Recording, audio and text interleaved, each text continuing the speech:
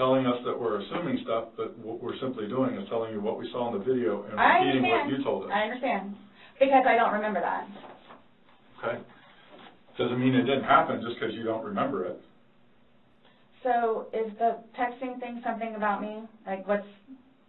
The what? Texting? Oh, no, I'm texting. No, You guys are scaring me, so, like, I don't know, like, what to expect. I mean, I had questions of things that need to be taken care of. Like, I don't...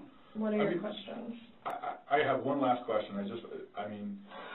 You realize you're the person that killed him, right? I thought about that. Okay, you left him in a bag when he's begging you, saying, I can't breathe, let me out, and you said, fuck you. And you got up off the couch and went upstairs and left him in that bag. Not intentionally. Again. I would never do that to George. You did. Not intentionally. Know that. I don't. Know that. You got up and you went up to bed.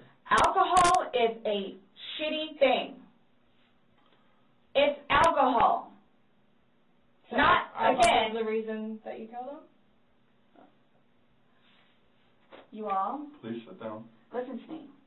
Please sit down. You all, listen. I did not